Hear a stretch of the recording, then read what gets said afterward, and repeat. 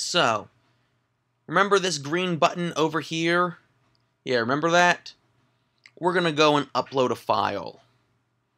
And here's where you can drag or drop or find your computers or take a selfie or whatever. We're just going to find a computer here. Find from your computer. And what images do I want? Let's see, pictures. Photo library. What do I got here? Nothing from my camera. What's in my camera roll? Oh, okay. Well, you know what? I will... No, that's a movie. Okay, fine. I'll just take this image board. Why not? And what's that? Scan.jpg? No, I'm going to take my image board. Why not? Take the image board. So I'll just open up my image board there. Open. Whatever.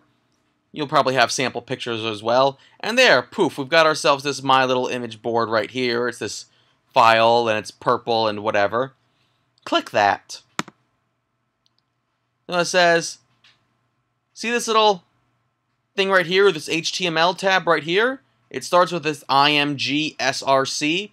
So what do you think this IMG stands for? If B was for bold and I was for italics, what do you think IMG is? Image.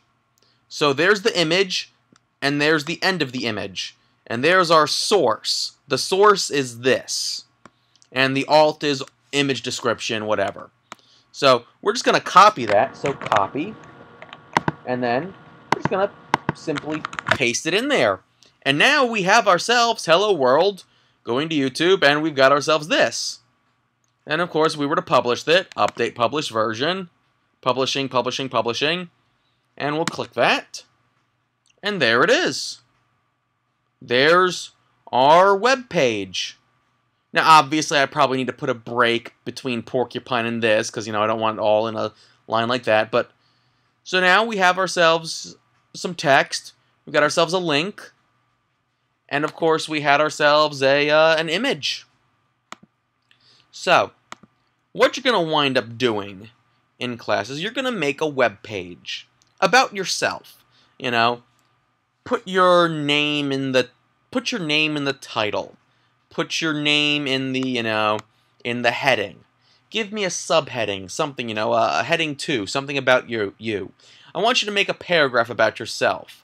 I want you to give me another paragraph, but in this one you're going to list 3 of your favorite things, you know. Make one of them bold, make one of them italics, make one of them bold and italics. And remember to use breaks so that they're nice and neat in a list. And then you're going to send me a link to one of your favorite sites. I don't know, maybe it's your Facebook or your Twitter. Maybe it's just Google or YouTube.